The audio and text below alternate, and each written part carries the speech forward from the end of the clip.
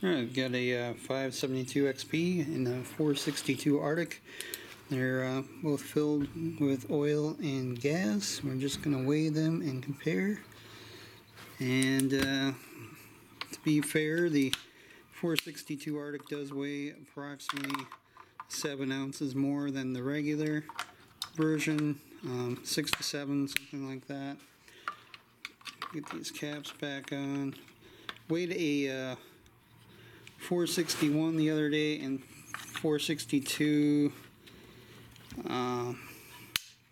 Yeah, the 462 was right around that 15.0 mark, and the 461 was almost 17. Got our scale here.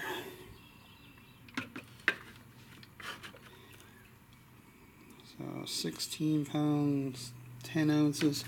So 572 is going to be a pound and 3/4 heavier than 462.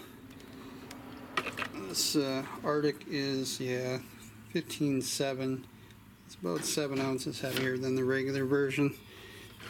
You can see that this is the Arctic, and that's just the generator and generator piece and the extra circuitry for the heated handles. But that's the difference.